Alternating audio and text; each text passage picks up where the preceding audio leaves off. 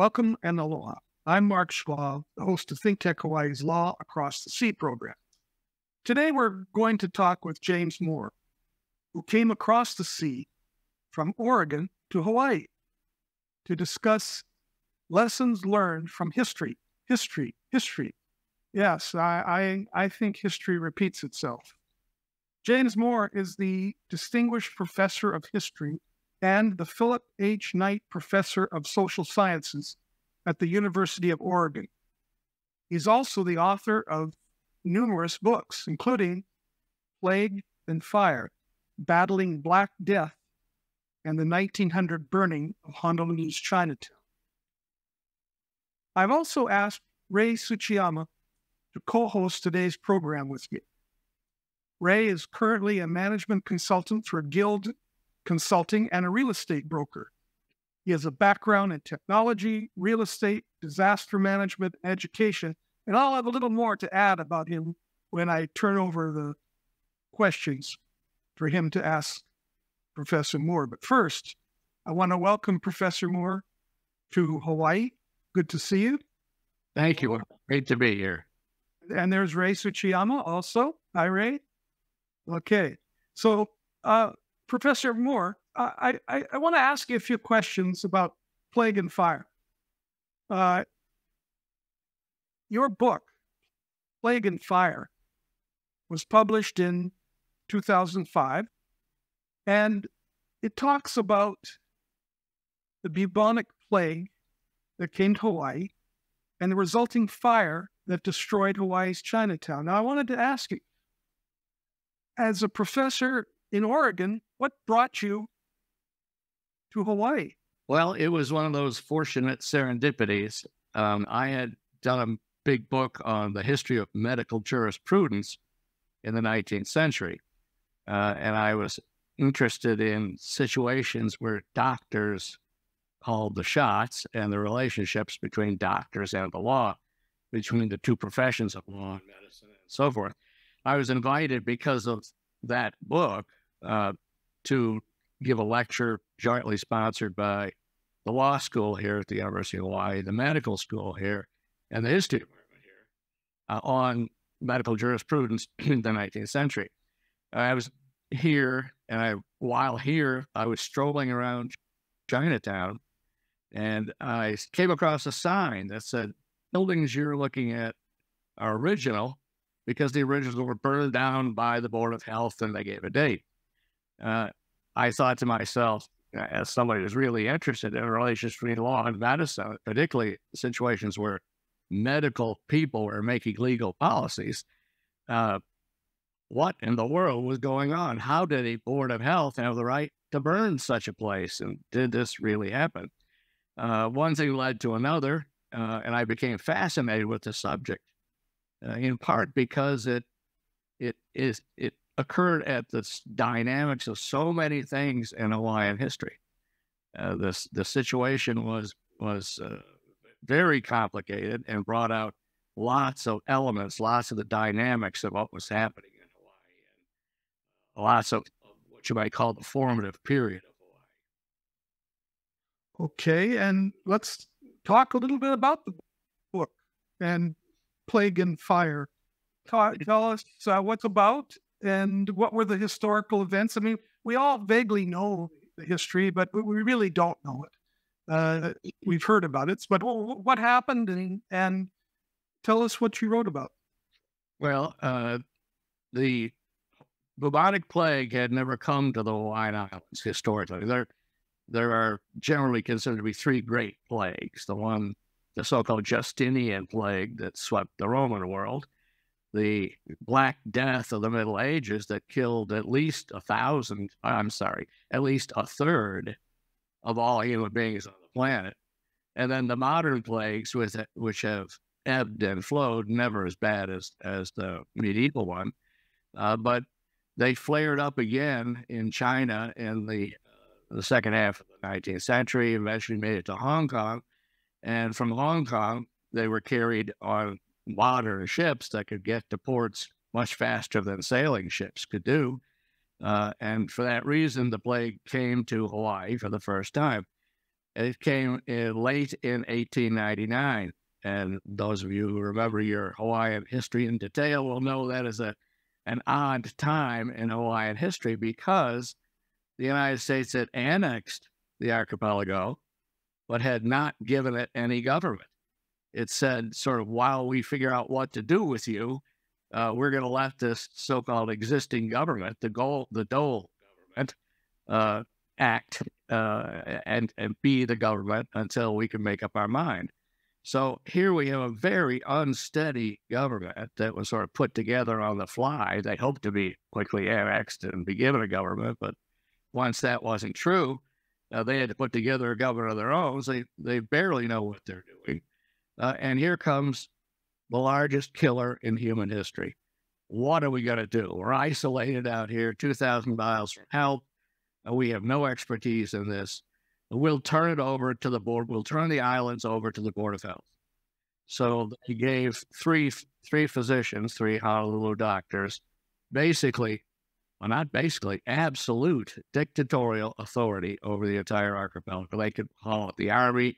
They could draw from the treasury on their own word. They could suspend any rights. They could suspend the law. They could create quarantines. They could do literally anything because the government was desperate. The doctors themselves also quickly found themselves desperate, because this is before anyone knew how plague was moving from one person to another. The bacteriologists, who were also in their early years, and figured out how to identify the plague bacillus. So you could tell that what had come ashore really was plague, as distinguished from some flu or something else, which of course scared people even more. On the other hand, you couldn't tell how it got from one person to another. What were the transmittal? How long did it live? Could it live between floorboards? Most bacteriologists at the time believed it could live in the ground, because they knew plenty of other bacteria could live in the ground. So the doctors are desperate. What are we going to do? They begin by declaring quarantines, which happened in most of the rest of the world when plague showed up. And this was the idea, was to keep it at least isolated in a particular area. They thought of it more in terms of area than they did in terms of what we now know to be biological transmissions. But the quarantines didn't work in the sense that the plague kept occurring. So the doctors sort of went to plan B, and plan B was, we will burn all buildings that in which someone died of plague. And those who survived, who are also living in those buildings, will be put into quarantine camps to make sure they don't spread it around the city. So they start erecting camps. They start burning buildings in the quarantined area of Chinatown, one at a time, after their local bacteriologists determined that the death really was from plague. So that's what they were doing from basically the first. That was the way they ushered in the 20th century. They did that literally New Year's Day, and they were doing it every day. We have a bunch of photos of the fire going on in Chinatown, and I'm going to keep questioning over to Ray after we go through these photos. And Ray has a personal investment in this. His grandfather arrived on Maui in 1899, and Ray believes he must have been aware of the bubonic plague and then the resulting Chinatown fire. And then he because Ray is a history buff, contacted Professor Mohr and started talking. And they've been talking and over the internet. And then finally, Professor Mohr comes to Hawaii, and this is the first time they've been able to get together. They got together last week for the first time. But Ray, take it over. What are your questions? The floor is yours. Thank you, Mark. And the catalyst for my reaching out to Professor Mohr, to Jim, was, of course, COVID, the pandemic, and its linkage or parallels to the bubonic plague of 1900. Never would I have thought or imagined there will be a Lahaina firestorm tragedy occurring this summer. So my first question is, do you see any parallels or contrasts between the 1900 bubonic plague in Hawaii and the 2020 COVID pandemic? Of course, there was a doctor who was the governor of Hawaii during the COVID pandemic, and Sanford Dole was a lawyer, and there's a big contrast there. Anything that you see as a history expert? Oddly enough, one of the most dramatic parallels, and it's almost an exact parallel, has to do with the power of nature. The Chinatown fire in Honolulu was meant to be a single building. And the fire department in Honolulu was very good, in contrast to what appears to have been the case in Lahaina. It was well trained, and by the standards of the day, one of the best urban fire departments on the globe. They knew what they were doing, and they had been doing these burns successfully for more than 3 weeks. But this particular one, on this particular day, the wind shifted, and very powerful and unusual for that time of the year winds came down off the poly and acted as a bellows that greatly enlarged the initial fire, eventually drove it over to Kapili Church. The church spires caught on fire, so they spread embers and burning debris all over Chinatown, which was basically 2-story buildings. And in no time at all, this fire was an inferno blown by these powerful winds. The fire department behaved heroically. They only abandoned their machines when the machines the metal began to melt, and they were obviously going to perish if they didn't get out of the way. And this fire roared through Chinatown, and in a very short period, destroyed the entire area. It was about 35 blocks, something like that. But I gather the same thing occurred in Lahaina, where an unexpected wind came through and drove the fire beyond anybody's reasonable control. Now, one outcome of the fire, and you're correct in your book, you point out that the house burnings were very not targeted. There were Caucasian family dwellings that were burned, Chinese, Japanese. It was all in a cause of controlling the bubonic plague for society. But the outcome of the displaced Chinatown residents, they were placed into camps, their livelihoods were gone, their families had no homes. How did they see the Hawaii government and police of that period? They saw them in very unfavorable light. They thought the whole thing was a conspiracy. They want to get. We're becoming increasingly successful as international businessmen. We're growing in power. The white rulers associated with the Dole regime were out to get us. And that was their position. Yet, had social media existed, it would have been buzzing and buzzing and buzzing with that kind of allegations. They had been made verbally all the time. And many of the Chinese here in Honolulu did not trust modern medicine or bacteriology. So they thought this whole policy was based on a horrible set of assumptions that they didn't agree with. In that regard, they were in sharp contrast with the Japanese here in Honolulu at the time. The Japanese were committed to bacteriology. Kitasato was one of their great national heroes. He and a French bacteriologist had identified the plague bacillus in Hong Kong. So they thought the Board of Health was doing the right thing, and they basically tried to cooperate, whereas the Chinese thought the whole thing was a hoax based on bad information, and they were very resistant. It's interesting you were pointing out that there were some points of view that saw the Chinatown fire as man-made. It was a conspiracy of that period. The spread. The spread of it.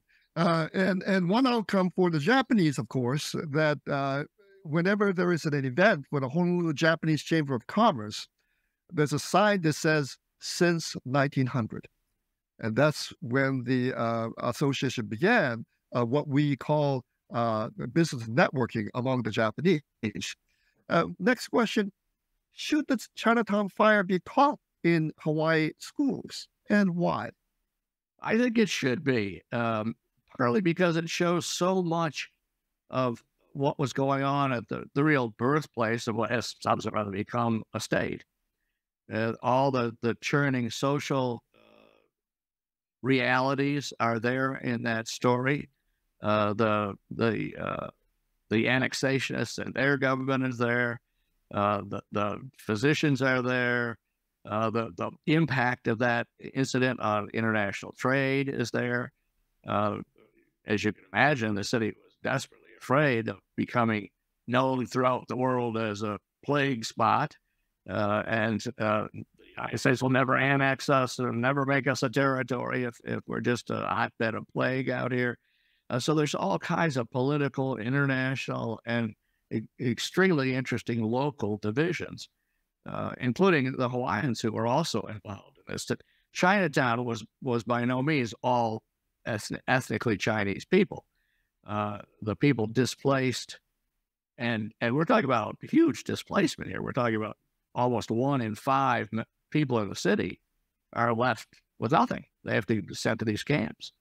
About half of those people were Chinese, and about 30% of them were Japanese, and the other 20% were Hawaiian. I mean, there are handfuls of other, people nashed out, Gilbert Islands and so forth, but those were the 3 main places. And you are absolutely right to point out that the doctors resisted the urge, which many whites were pushing on them, pushing hard, just to let's burn the Asians out. They're the source of this stuff.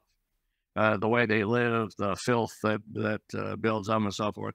But 70% of the Chinese in Honolulu did not live in Chinatown. And it would be true for those other groups as well. And the board refused not only to go after those people outside Chinatown, they refused to go after the ones inside Chinatown unless a plague death had occurred in that particular building, which is, as a professional statement, given that time and given those pressures, which were intense, is really quite heroic on their part. They resisted what would have been a far worse situation by sticking to their scientific principles. Back to the fire itself. In the post-Lahaina firestorm conversations, discussions, some residents have called for a much slower community-based approach to rebuilding Lahaina town. Was there any state or city or government planning process with community input in the years following the 1900 Chinatown fire? What happened, or it was just laissez-faire? It wasn't just absolute laissez-faire, but pretty close to it. The people who owned the property in Chinatown wanted their property back as quickly as possible. And they were able to do that, although not without some difficulty. For example, they wanted to build a sewage system in Chinatown that it had never had one. In order to do that, they had to reroute a couple of the roads and shift lot lines here and there. So you've had endless squabbling, legal battles over who gets storefront, for example, for retail purposes, if the street changes, that sort of thing. There was no what in our modern sense of community planning. Instead, the Dole government, which of course was terrified that it was going to end up having to pay for all this, since their own board of health had done it all, whether they intended to do it or not, it was done under their watch. The insurance companies did what insurance companies do when they have a chance, and that is figure out a way not to pay. They had a meeting in San Francisco and said, look, we're not bailing these people out. They lit their own fire. So the Dole government didn't know what it was going to do since they had no treasury left after fighting the fire. Fortunately, as part of the territorial, the establishment of the territory, the United States agreed to form a commission to pay back claims of losses. And that went very badly. Initially, there were the losses. A lot of people put in false losses, way above what they really had lost. Other people tried to be honest and put in the right amount. The commission finally decided this is hopeless. They paid off a lot of the early claims, much to the disgust of people who didn't sort of have it in with the lawyers and with the commission. There was lots of almost certainly corruption. It's hard to prove after the fact, but there was. Eventually, the commission said, okay, we'll just take all these claims. We'll cut them all in half as they come along, and we'll pay that half. And then when they ran out of money, they quit.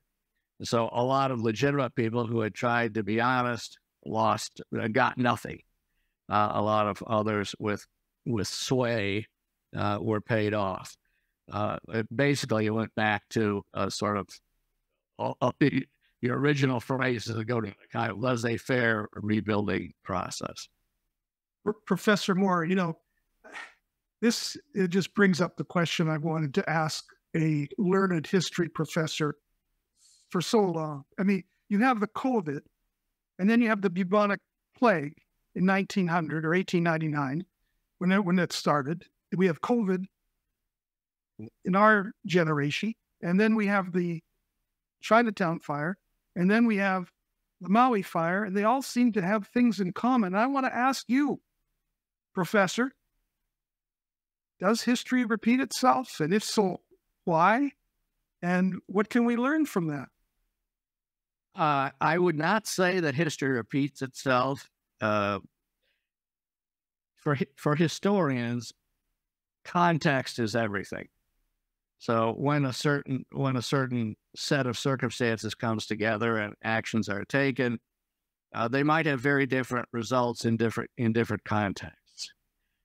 People, I think, sometimes take too seriously the history repeats itself adage and learn the wrong things because what might have been rejected in the previous situation should be accepted this time around. So things change, and that makes it very difficult to say history repeats itself.